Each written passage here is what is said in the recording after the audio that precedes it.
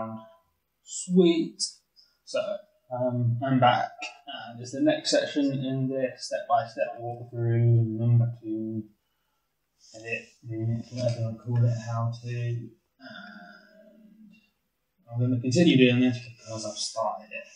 But even if this tutorial doesn't work, I have a track at the end of it, so who gives a fuck? So, what next? We've done basic foundations of the video, which is getting these samples from the original. We've done the drums with the basic drums, and we've done the basic arranging of the track. And next, we're going to do what some people consider the fun bit, which is the kind of the main lead synth sound, massive, because I decided that's what I'm going to have. So, give you a quick reminder of roughly what the drums sound like.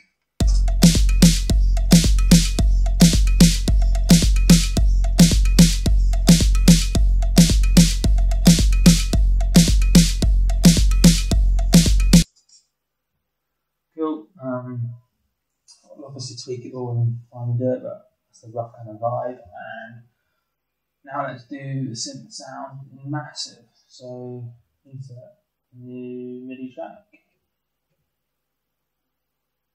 Into that MIDI track. And we have the massive, which is massively awesome.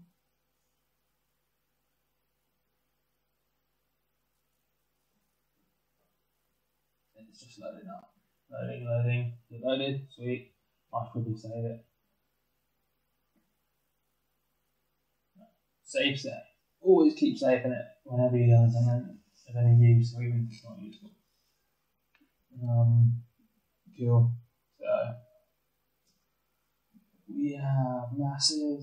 What we're going to do is I've got to remember to keep all this in this window because I've got two screens and already have it on another screen. So the screen recording is only recording this screen. Don't know why I'm telling you, but right, okay, let's go. On the track, stage one, you've got to arm it. No, stage one is you make sure you're drag massive in, otherwise you can't do anything. Actually, yeah, and then arm it.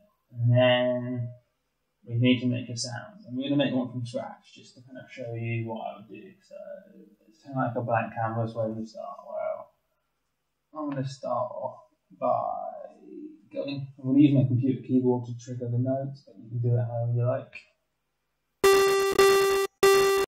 Yeah, let's just do that for 3 minutes and call it a track.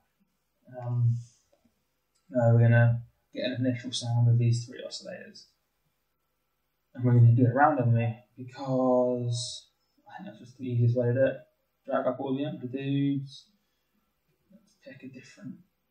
What about kangaroo? I fucking love kangaroos. They bounce around like fucking madmen. And I'm picking this wave position randomly as well. Do you like ducks? Ducks are pretty cool. They're not as cool as kangaroos, but we're going to pick them. Let's see what all that sounds like together.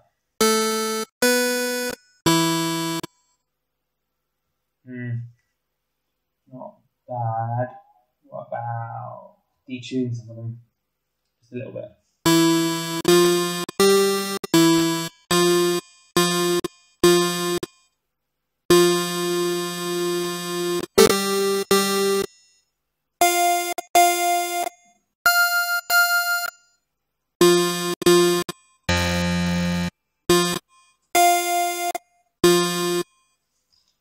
Sounding okay. Need to do a shit load to it, so I'm detune that one a bit. If you hear the juddering, it's because I'm doing a million things on my computer at once and I can't deal with it. Like, I'm doing my mic running, I've got testing out one of the denoising isotope plugins, so that's why my voice sounds a little bit different. Yeah, I should probably cue it. I'm quite boomy, but fuck it. So yeah, I'm running all that shit, and I'm running that the whole time. I'm running screen recording stuff. Masses, Ableton, all sorts of shit, Facebook, and loads of other programs in the background. My computer's going mad. It was clever, I'd shut most of it off. Save CPU, but right. Yeah, before we get the sound dialed, we're going to do the same thing I normally do for most of my Moombahton stuff. Actually, wait, first of all, rule number one, restart by gate, because otherwise the sounds sound different every time you trigger them. So I've explained in another one of my videos. Amplitude 4 is modulating the amplitude. I'm just tweaking. I like shit to happen pretty instantly, and you want a little bit of a spike, but you want to kind of dip a little bit, so you hear the first note, but not by much. So what we're going to do is we're going to have the entire, we're going to make like a 2-bar riff inside of massive. So we hold down a note for 2 bars, and then massive will do all the modulating like inside massive. If that makes sense. I'll show you. It's just one way of doing it. Like a lot of things in Ableton, you can do shit however you like, but I'm going to do it this way. So we've changed this to performer number 5. And what we're going to do is click restart button, so it restarts the performer. We trigger the note. We're going to click sync. And we're going to make this 2-bar, 2/1, which is 2 bars. That would be, yeah, it's kind of obvious. That's 2/1 and 2 bars. That would be 1 bar. That would be 2, that would be 3, that would be 4. That's simple maths. I'm doing a maths degree, and that's what maths is. Yeah, sweet. So we're going to 2-bar over there, and we're going to do the same again. Over here, number 6. Sync restart. 2. Right, yeah, that's 1. That's 2. The performers, we've got 2 performers. One of them is going to be modulating the pitch, one of them is going to be modulating the amplitude. And this will allow us to create cool whoop-de-whoop noises and cool du-du-du noises. So, to modulate, do 12 semitones, this is a standard choice, because it's an octave. Let's see what happens when we do that. We'll just start there. And then modulate the frequency. This is modulating the frequency, by the way. The frequency of all 3 oscillators. So you see right now, then performer 5 on there, so as it goes through this, it will modulate the oscillator. No, the frequency. Wait, I made a mistake. I said 2 bars here, I shouldn't have done that, was a lie. I should have had like 1. I got confused. I wanted a 2-bar long bit here. So what I should have done is have this as like 1/16 or 1/8 or something. Because that number there is how long each of these things is. So I'm thinking 1/8.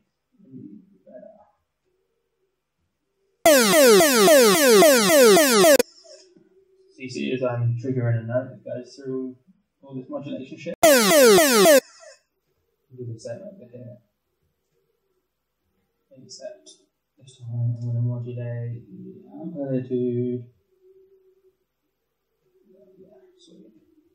I sound pretty stupid right now, but once we change all these curves, we can get really cool sound and shit. So, you're going to start off by clicking load curve. Actually, I'm going to drag them all down. I'm just drag most of them down. Because this is number 5, it's the pitch. And then number 6 is the amplitude. So we're going to do the amplitude first, because that will give us all the gaps. And will give us the basic shape of the riff. So we'll get the big block and see which way is on, which way is off. So now we see that the light blue is off.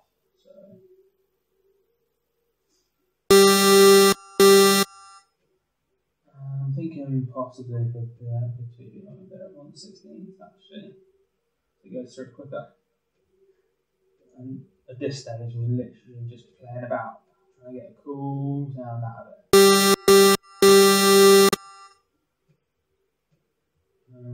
Nope, that sounds stupid.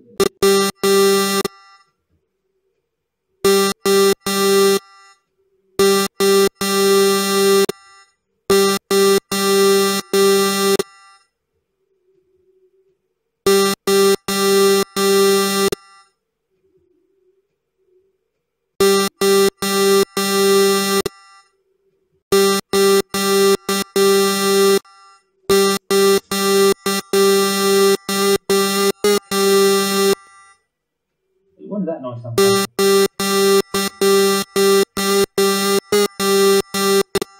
Obviously, because I had these there.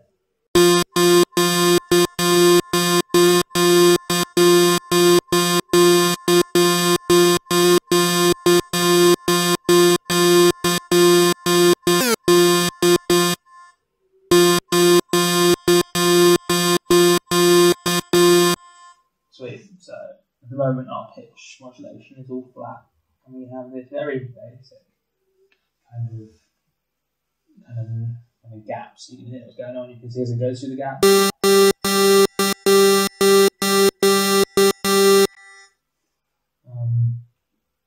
Yeah, so we'll leave that as it is for the time being, and then we're going to go to the pitch. And we're just going to start chucking in shit. Like, just seeing what happens. We're going to throw in some random shapes and see what happens. So let's give it a go.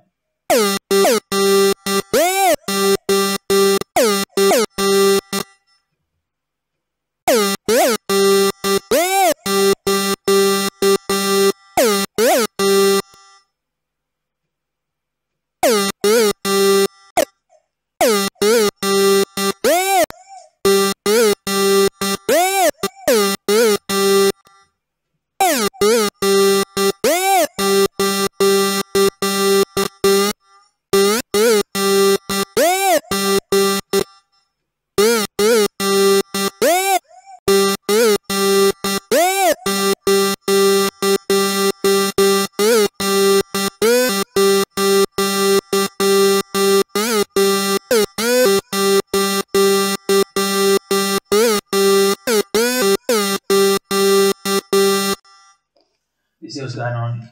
I'm basically sticking in loads of different curves and playing about until I get a cool sound out of it. What I'm going to do now is try and get a cool riff pattern going. And this could take a minute or 10 minutes, so let's just see what happens.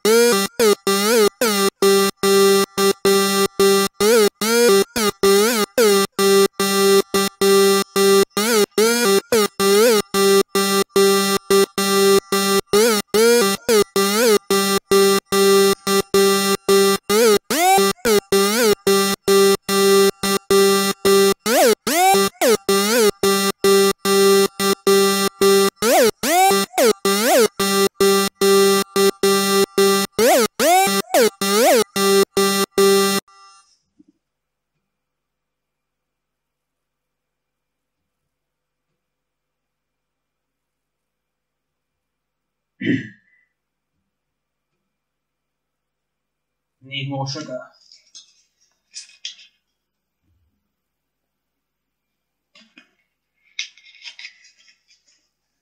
Oh yeah, I've just changed the amplitude of the pitch modulation to see that out.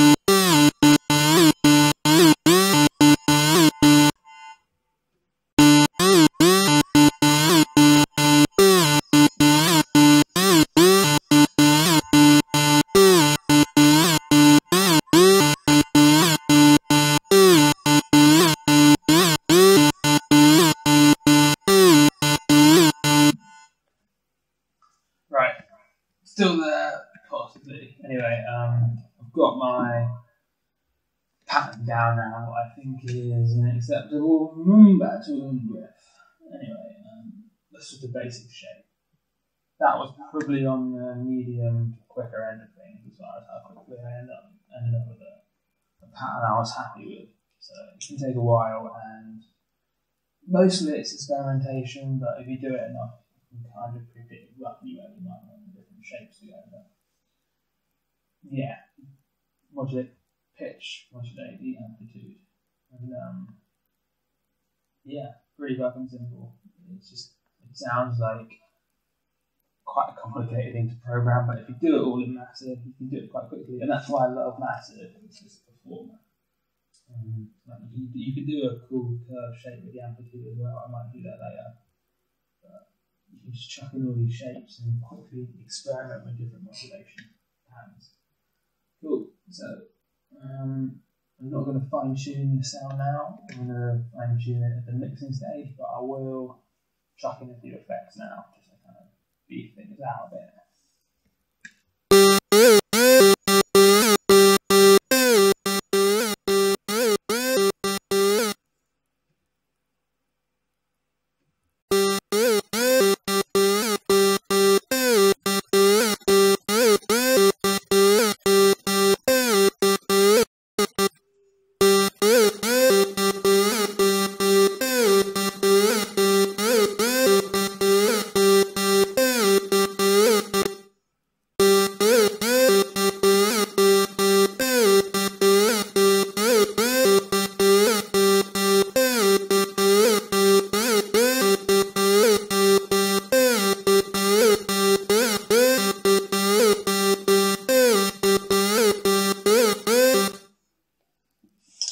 Sweet, that'll do it for the time being. What I've done is dimension expander, which I think is fucking awesome.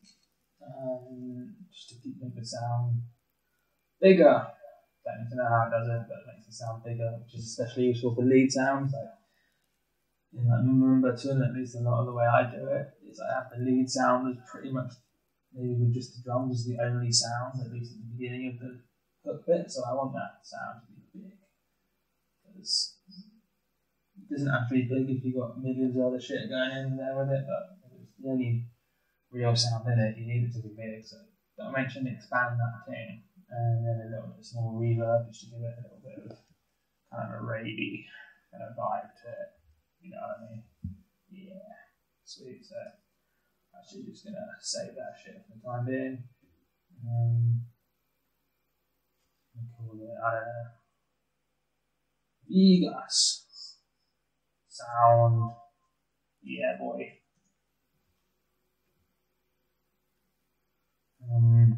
Yeah, I don't know if you've been keeping on track on my Twitter, but I managed to lose all my massive presets. So yeah, I'm going to have it saving them all in a decent place for a change. So I just lost them on my computer. Like, if I go into my old project, I can find them because it somehow knows where it is. Which is really weird. I think one of my old sounds, I can go into an old project, bring it up and use it, and that's fine. But whenever I search for it on my computer, I can't find it. It's as if it's hiding. It's literally hiding. It's fucking weird. But yeah. Yeah. It's weird, but yeah, cool. Anyway, we've got our basic sound. What we're going to do now is we're going to record a MIDI note of it playing, just so we have something to chuck into our song as a basis. So just going to figure out which note I want to use.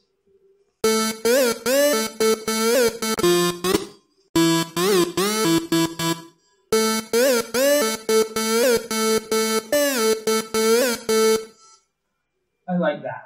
It's H on my keyboard. I don't know what that is.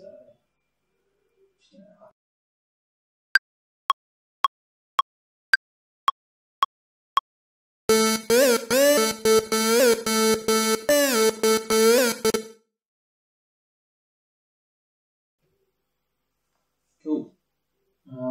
Yeah, when I solo, you got me in my mic, so I want to forget to solo in my mic if I'm doing shit. So yeah, it's 2 bars long. I just randomly pressed it on my keyboard, so I knew it was. Just a quick way of finding out what note I was playing. So now we have 2-bar long click right here. We'll call that lead sound.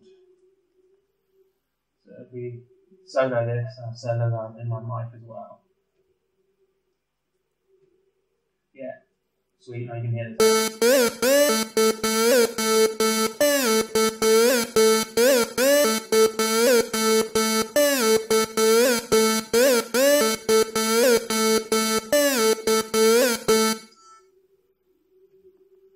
Pretty cool.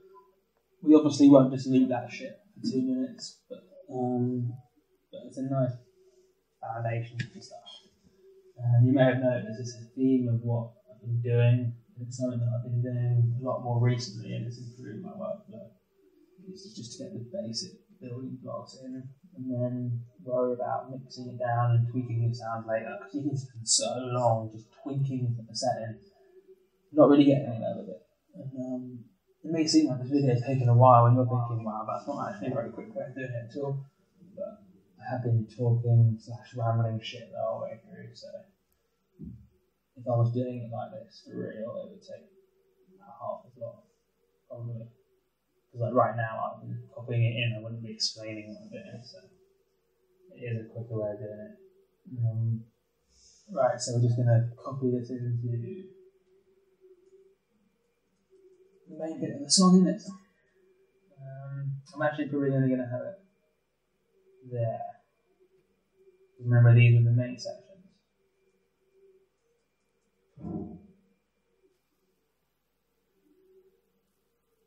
Cool. Does it sound still working? Yeah, it is wicked. Right, so we've got some basic stuff going now. I think these are the. I think we've got all the main big elements in. We've got basic drums, basic lead sample, basic vocal sample, basic massive lead sound, we've got bridge bit, basic structure going.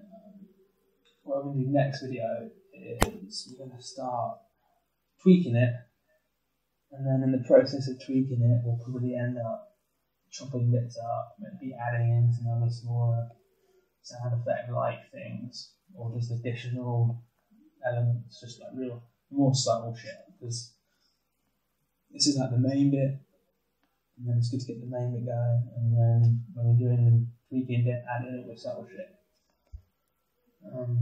Yeah, we'll leave that to a different video.